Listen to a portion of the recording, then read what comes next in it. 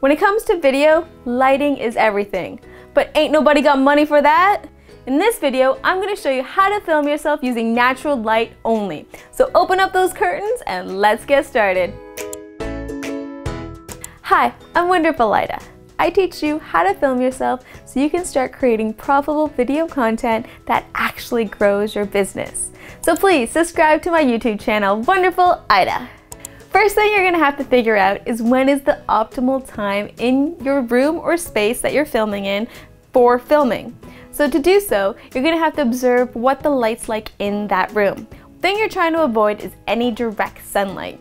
Direct sunlight will create odd shadows that will move through the room as you're filming. This will make it harder when you're editing later. So you're looking for a window in time where the light is evenly distributed through the room and there's no direct sunlight coming in.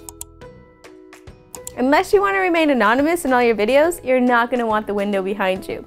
However, if that's something that you can't avoid, you can help the shot by bringing in a reflector. What this will do is stop you from looking like a silhouette. If you don't have a reflector, then I suggest you go to the dollar store. You can get either a big piece of white Bristol board or a project display board. These are both great at bouncing light. By facing the window, your face is going to look nice and bright and the light is going to be evenly distributed on your face.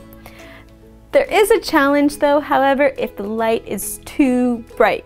If it's too bright, you can either physically move back, or if you can't physically move back, you can close the curtains. The curtains will create a nice diffusion that will make the light a little bit more evenly spread out. If you don't have curtains, you can always hang a white sheet. To create a more cinematic look, you're going to want the window to your side. This is going to create some more contrast within your face. So you're going to have one brighter side and then a darker side.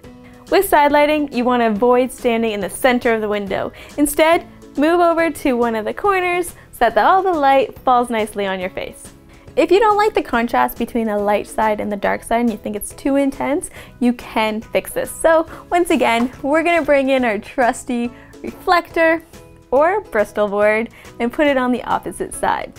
One thing you want to be careful for with this is not to have the reflector behind you or to the side of you. Instead, make sure it's in front of you so that way it has a larger surface area that's going to bounce that light onto your face nicely.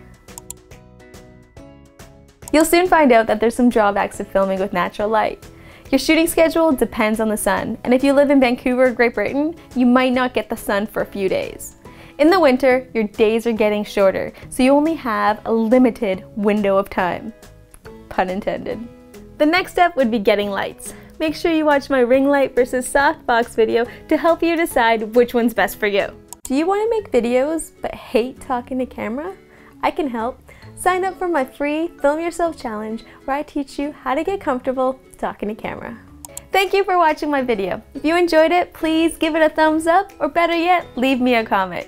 I have new videos out every Wednesday. Until next time, peace! Or if you don't want to get one of these, anything that's big and white should do the trick.